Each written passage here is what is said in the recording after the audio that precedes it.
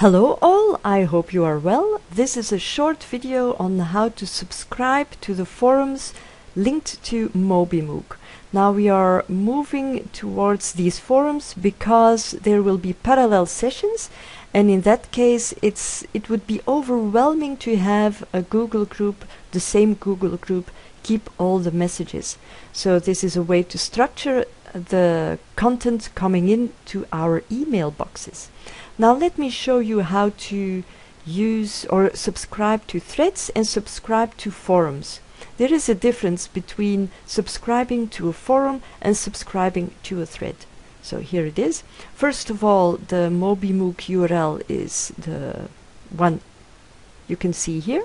Then you also see a QR code. This will enable you to use your smart phone device or any mobile device equipped with a QR reader to go immediately to a more mobile-friendly overview of the forum in general or specific discussion forums.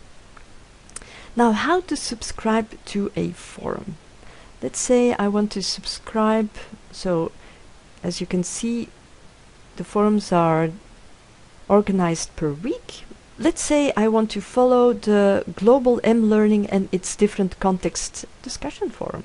So you click on the link on the title of that particular forum, and on the right hand side you click on subscribe to this forum.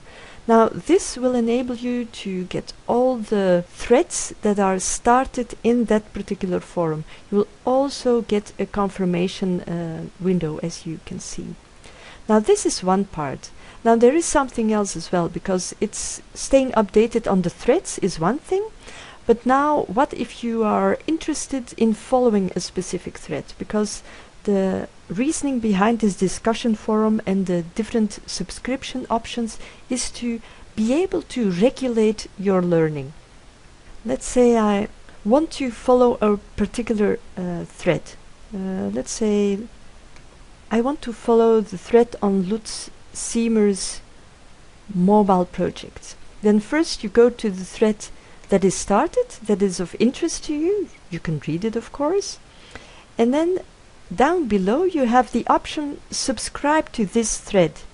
Now once you click it, you will have another window pop up, and it will tell you you will get no email notification, or you can get instant email notification of new threads or new replies to this thread. Now I'm interested in that, so I say subscribe to thread. Now anytime someone posts a reply or add something to this thread, it will immediately enter my email box, so which makes it easier to follow all the news. You can also unsubscribe.